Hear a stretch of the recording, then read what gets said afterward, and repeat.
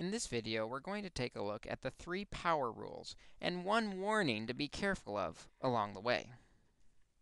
The first power rule is called the power of a power when we have an exponent raised to another exponent. If this is the case, we look at the fact that a squared means a times a, and the cube means it's going to be there 3 times. That a times a being there 3 times gives us a total of 6 a's multiplied together, or a to the 6th.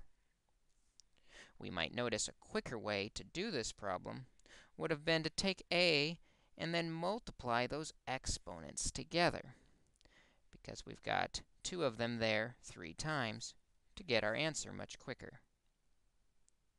Before we look at some examples where this works out, we'll look at the other 2 power rules as well, because they work together quite nicely. Here we have this parentheses AB, and then it's there 3 times, AB, AB. Notice when we do this, the factor of a is there 3 times, and the factor of b is also there 3 times.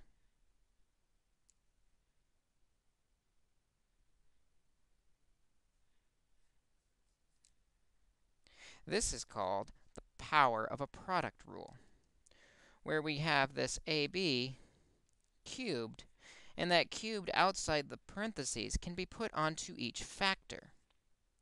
It is very important that we're putting it onto each factor and not terms. Notice the a and b are multiplied together.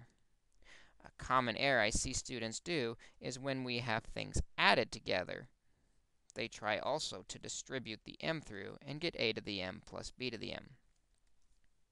However, this does not work. This is wrong. We cannot do it when there is addition between any of the pieces. Only when we have factors multiplied together. Beware of this error.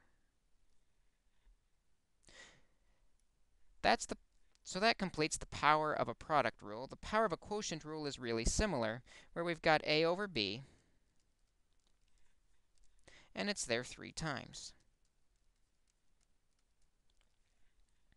And you'll notice that means we've got a cubed in the numerator, and 3b's or b cubed in the denominator. This is very similar to the power of a product rule. When we have a power of a quotient, it can go onto each factor as well. But again, this process only works if there is no addition or subtraction in the fraction. All right, now that we've looked at these 3 power rules, the power of a product, where we multiply the exponents, the power of a power, the power of a product, where we put the power on each factor, and the power of a quotient, where again we put the power on each factor, let's take a look at some examples. In this first example, x cubed y z squared, we have a 4th power outside the parentheses. Because it's all multiplied, we can put that 4th power onto each factor, and as we do, we'll multiply the exponents, giving us x to the 3 times 4, or 12, y to the 4th, and z to the 2 times 4, or 8. Similarly, in this next example, we've got a squared outside the parentheses of a cubed b over c to the 8th d to the 5th. Because it's all multiplied, we can put that power onto each factor as well. As we do, we'll multiply the exponents, giving us a to the 6th, 3 times 2, b squared, over c to the 16th, 8 times 2, d to the 10th, 5 times 2. This last example is one I see many common errors on. We're cubing the 4x squared y to the 5th. Because it's all multiplied, we put the cube onto each factor. However, we need to remember the cube is an exponent, and the 4 is a base. This means we have 4 cubed, or 64. Be careful, this does not mean 4 times 3 and get 12.